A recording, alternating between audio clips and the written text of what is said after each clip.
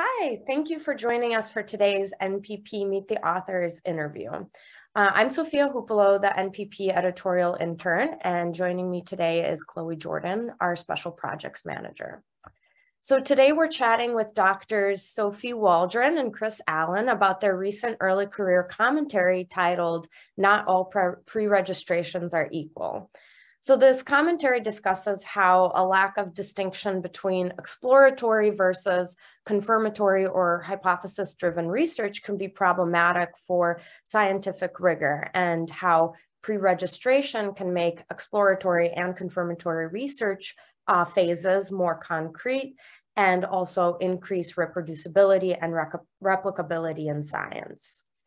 And so just a little bit about this manuscript format. The goal of the early career commentary is to give early career scientists a platform to share their independent ideas and perspectives, and NPP continues to accept submission inquiries for this type of commentary. So today our Dr. Chris Allen is a postdoctoral scientist at Durham University in the UK, where his research focuses on consciousness and the coupling between phenomenology and physiology. The goal of his work is to relate the dynamics and the content of experiences to brain activity using brain imaging and stimulation. Dr. Sophie Waldron is a postdoctoral research associate also at Durham University. Using Drosophila as a model organism, Sophie studies gene expression changes brought about by dietary macronutrient imbalances in specific neuronal populations. And her research interests include investigating how these types of cellular changes contribute to cognition, as well as in both young and aged flies. So let's start the interview by asking each of you to briefly describe the pre-registration process, its impact on research, and as you highlight in your article, why flexibility in pre-registration could be potentially problematic. So yeah, so I think pre-registration as a whole is a way of sort of specifying and documenting what you're going to do in your research, specifically your hypotheses and your experimental plans and methods. And you're supposed to publish that on a public repository. The way it came about was really as a part response to the replication crisis, or the so-called replication crisis, which was a sort of growing acknowledgement that a large number of experimental findings failed to replicate, clearly a problem. And one or a couple of the driving forces behind, or thought to be the driving factors behind these problems with reproducibility, are things like p-hacking and harking. And this is where you might change your analysis to demonstrate a specific thing, or you might change your hypothesis, that's harking, after you've actually seen the data. And these are all areas of flexibility that are problematic in the kind of science we do. Pre-registration was proposed as a solution to that, essentially, or a remedy to that, in that because you have a public declaration of your methods and hypotheses, you then know that eliminates the flexibility. You can't then change that after the fact.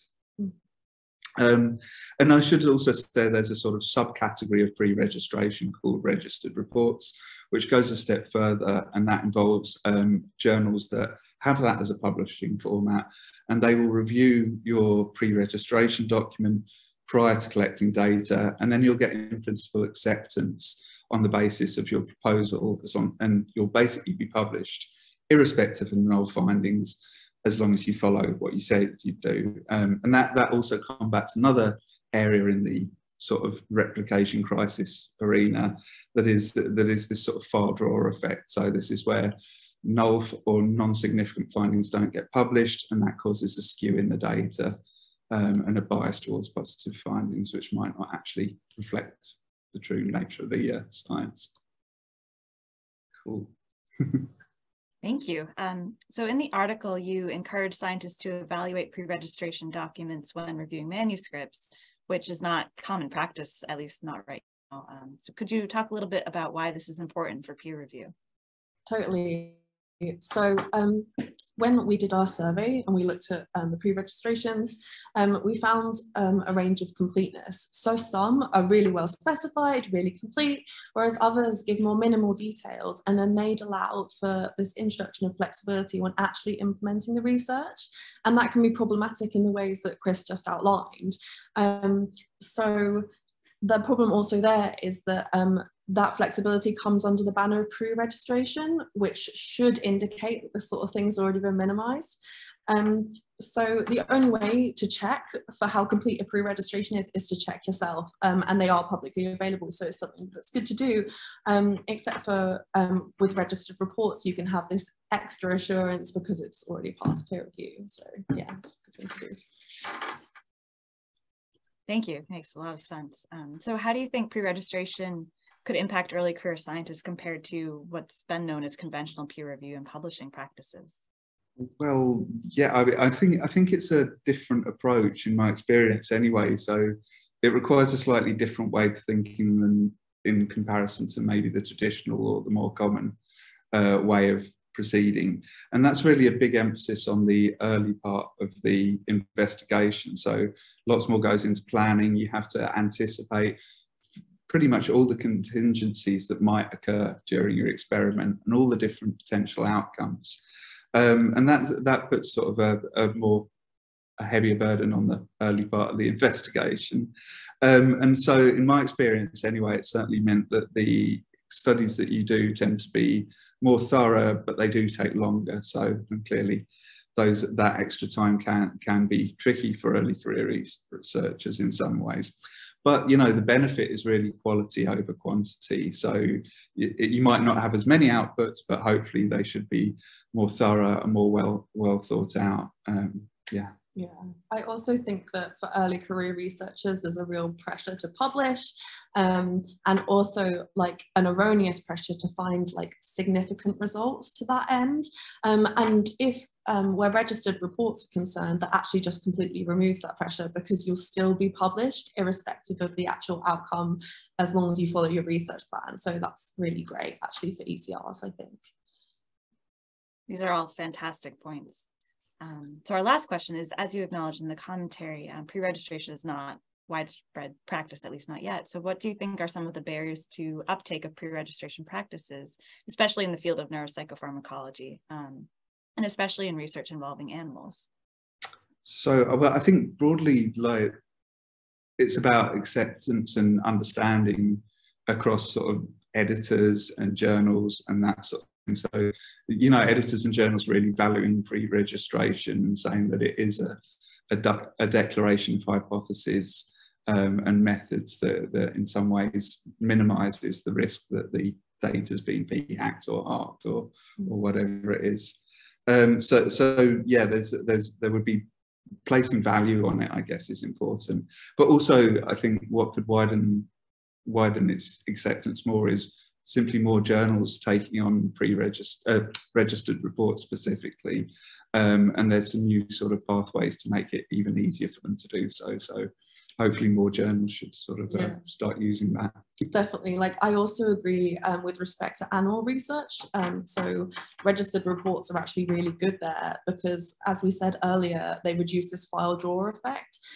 So that means that actually you'll save on animal lives and animal resources by not doing unnecessary replicates, because things will be published that will be more likely to be null if they are true null. So in terms of like barriers to pre-registration for animal research, I think there are two.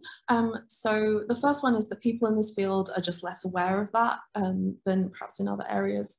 And then the second is that I think lots of researchers in our field think that their study designs aren't actually amenable to pre-registration or open reporting practices, when many times actually they are. So for example, I recently switched, so my PhD was in rodent models, and now I work with Drosophila. And Drosophila have a really short generation time, and that makes them perfect for exploratory research. And exploratory research is obviously really valuable to science, but also benefits from like these sort of open reporting practices, some of which we outline in our commentary. And I think those are actually really applicable to animal work and would be really good to uptake in the field. Yeah, so just to add to that, I completely agree. And also that I think exploratory research, in particular, is still developing in terms of these methods of reporting and open and continual documentation and that sort of thing.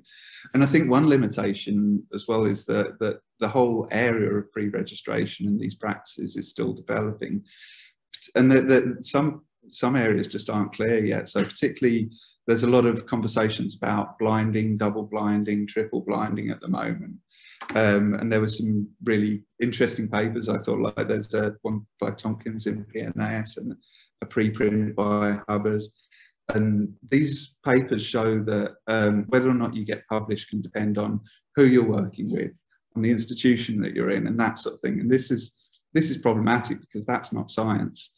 And so there is a move towards double-blind peer review or triple-blind peer review when even the editor's blind to it.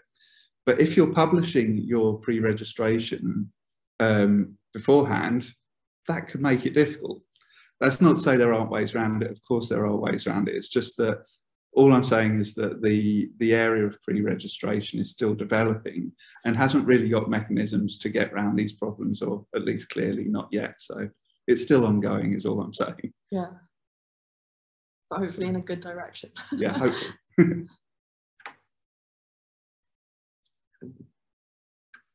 Well, thank you so much for your time and for taking the opportunity to speak with us today. One of the things that I really loved about your commentary and about everything you've said today is it seems so forward thinking ahead of the curve. Like, as you said, this area of pre-registration is still developing, but I really hope that the commentary in this interview will inspire, especially early career researchers, to think about these issues. And I think it will lead to a more transparent and open science in the future. So it's very exciting. For those of you listening to this video, if you haven't already, please check out the commentary by Chris and Sophie, and we'll link to that in the posts below, and feel free to reach out to the authors if you have any questions as well. And if you are interested in authoring an early career commentary, NPP is always seeking new inquiries, so please check out the guidelines on the website, and we will also link to those below, and you can submit your inquiry to journal@acmp.org.